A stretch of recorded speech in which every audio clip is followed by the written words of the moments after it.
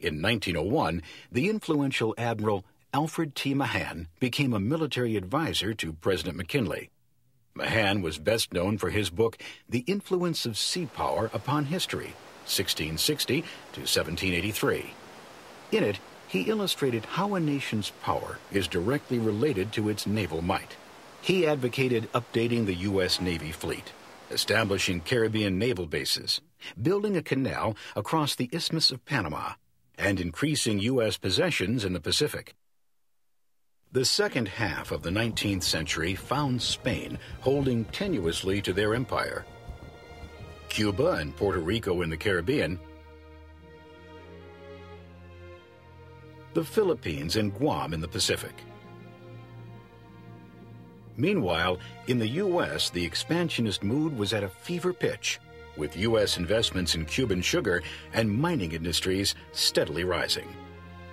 In 1870, young Cuban José Martí had his first success as a rebel. He penned a patriotic poem against Spanish rule. The poem angered the Spanish government in Cuba so much they jailed Martí for 4 months and sent him into exile.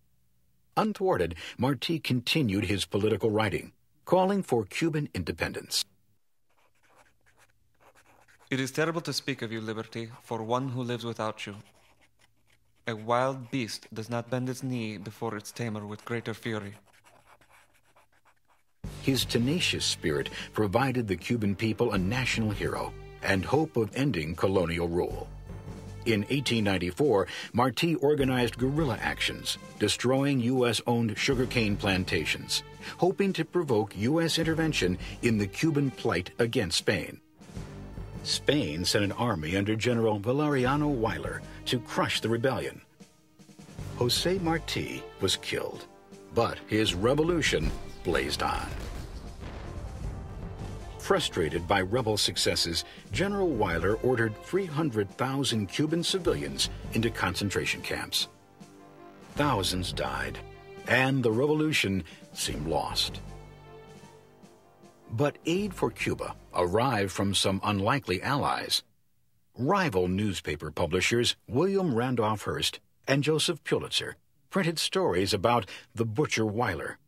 Not out of any democratic zeal, the stories simply bolstered newspaper sales. They tried to outdo each other by printing sensational pictures and stories that fed the hysteria against Spain. Embellished stories like this became known as yellow journalism. Painter Frederick Remington was among the many reporters sent to cover the war. In 1897, Remington arrived in Havana to find there were no battles, no cavalry charges, and no artillery barrages. With no story to cover, he wired Hearst. Everything is quiet.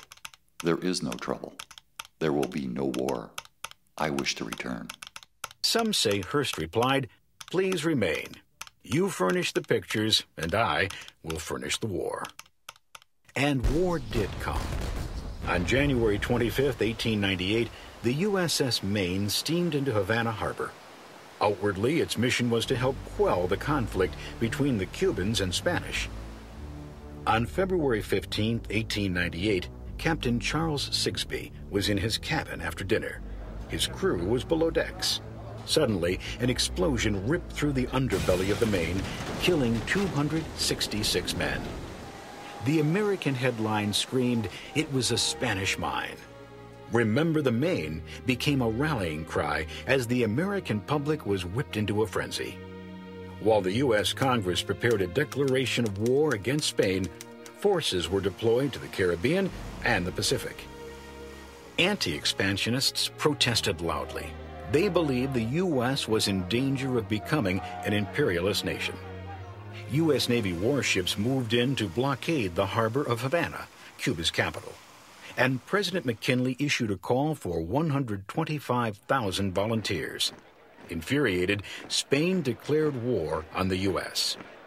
2 days later, on April 25th, the U.S. reciprocated. On the other side of the world, in the Pacific, Commodore George Dewey received orders to seek the Spanish fleet and capture or destroy it. The Philippines had been oppressed by the Spanish crown for more than 400 years, provoking many revolutions. When the U.S. declared war on Spain, Filipino rebel Emilio Aguinaldo saw a way for the Philippines to achieve independence. On May 1st, Dewey surprised the Spanish fleet in Manila Bay and sank all 10 Spanish ships. During the next 3 months, some 11,000 U.S. troops joined with the Filipino rebels to defeat the Spanish. Aguinaldo declared Philippine independence on June 12th. With the Philippines seemingly under control, U.S. troops moved on to capture Guam. Meanwhile, back in the Caribbean, the 9th Cavalry, a unit of African-American soldiers, arrived in Cuba. They found the Army quartermasters totally unprepared for the thousands of troops pouring in. Equipment was disorganized.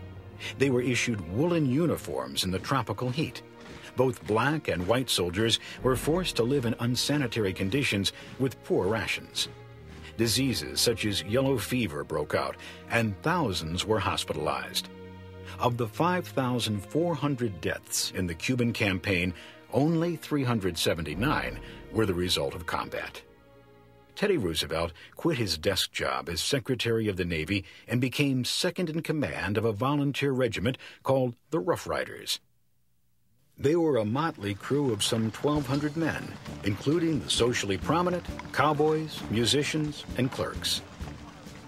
In a critical battle, Teddy Roosevelt led the Rough Riders on a charge up Kettle Hill. They came under heavy fire, but were aided by the 2 regiments of African-American soldiers. They sacked Kettle Hill, but at great cost. What a sight was presented as I recrossed the flat in front of San Juan. The dead and wounded soldier. It was indescribable. In short order, the U.S. captured San Juan Hill and seized the Spanish fort while destroying Cuban ships in the Straits of Havana. With the situation in hand in Cuba and the Pacific, the U.S. now turned 18,000 troops and a naval escort on another Spanish colony in the Caribbean, Puerto Rico. They landed at Guanica Bay, but before they could reach the capital city, Spain agreed to sign a peace treaty with the United States, putting an end to all military hostilities. The war was over in just 4 months. The truce with Spain was signed on August 12, 1898. It was a splendid little war, commented soon-to-be Secretary of State John Hay.